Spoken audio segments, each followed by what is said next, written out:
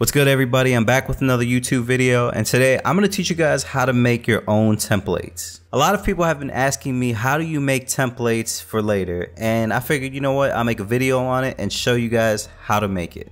If you guys stick around to the end and you want these templates, I'm going to have a download link down below. I just figured I'd show you so that way you guys can make your own. So right now I have a template that I made. This is generally what my templates look like. I don't really have a lot, but when I do, I have, you know, just simple shit. Like, for instance, this one I have, this is just halftime. This is only because I use halftime speed.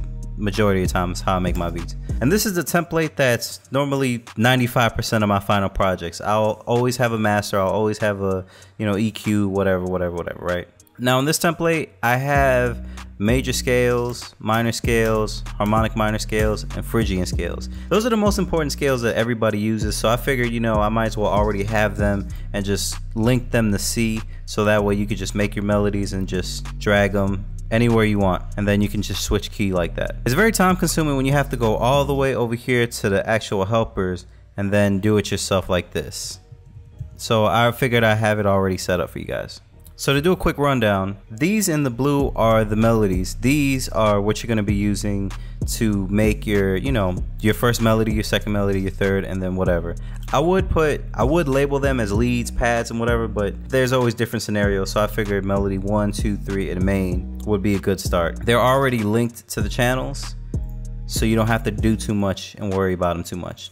All you have to do is just replace them with a VST, Omnisphere, Nexus, whatever, sample, and you're good. The next thing is like a synth bass. Generally what you want to do is you want to have your melodies up top and then go from your bass and then, you know, down to, you know, kicks, claps, hi-hats, percussions, and all that. You want to go from the main important to the least important. Percussion, you can take that out and it won't matter, but you can't take out a kick, or you can't have, not that you can't, but you generally want to have the bass in there. So I have 808s in there already, so I have tons of 808s, punchy snares, claps, you know, just go-to stuff for everybody. So that way, you know, you don't have to overthink these, you don't have to overdo it. And they're all linked to different channels. They're all linked to the mixer. Now the great thing about these is they're already cut to itself, so you don't have to do too much. And a nice little gem for everybody that, you know, replaces their sounds, but say they want to like fix it or whatever, is to go down here and then you can see one of the most recent sounds you clicked or you used. So say if you replace this kick, right? Say I go over and I find this kick right here, and I don't want that, I can go back over here and click my previous kick that I already had linked to it. That's a super big lifesaver, because a lot of times when we're scrolling through these sounds, we accidentally replace them, and then we got to go through all our big folders just to try to look for our sounds. On each one you'll find, you know, various things. Like I already have the claps kind of mixed already. All you have to do is just take out, you know, well, not really, all you have to do is just boost accordingly. I didn't want to boost everything because I felt like there's different cases for everything. Snares as well, open hats, I already have everything cut. Perks, I already have everything cut. I have delays on crashes already set to the tempo. I have a compressor and a kick. I have a compressor on the kick, so it'll go from this kick, this, you know, weak kick, to something like this, and all you got to do is just turn it down. Super simple. 808s too. 808s, I don't have nothing too crazy on them because there's, in this project it's just really basic stuff. It's just a lot of EQs and just compressors or reverbs or delays on everything. You know, I have the mixers already linked to, so all you have to do is just go over here, right click, select link sound, and then just go over here and it's already bussed to this reverb, all the channels. So all you have to do is just turn this up. And if you want to do something cool, like have like a different kind of reverb sound, you know, then you'll just do this, put a low pass on it to give it more space, more air. On the master, I do have an EQ just to take out that super low, that sub that you don't really need too much of, under 25, 30. It varies, you know.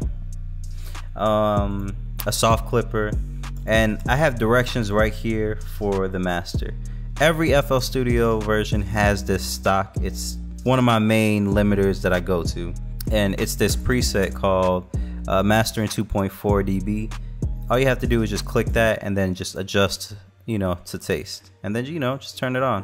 I don't have R-Bass on 808s or anything like that because I don't know if everybody has waves, and you know, sometimes that'll slow up everybody's computer.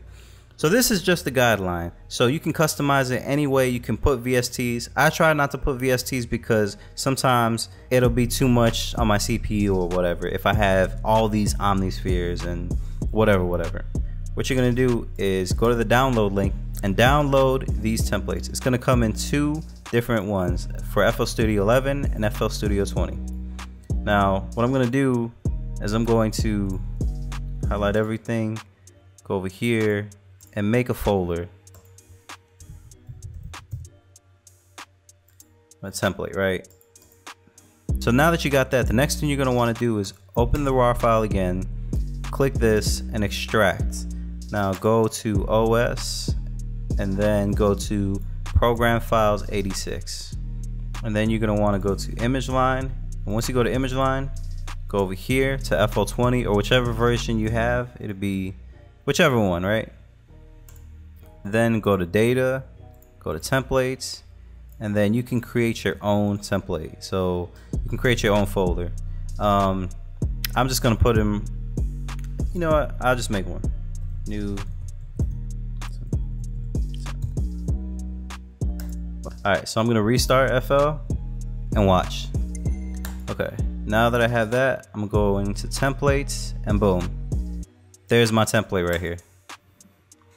Oh yeah, I forgot to mention to you guys, growth speed is already on there, on the melodies, all of that stuff. Anything that you want on there, it's already on there, pretty much. So that's it. That's the YouTube video. Download link is in the description down below.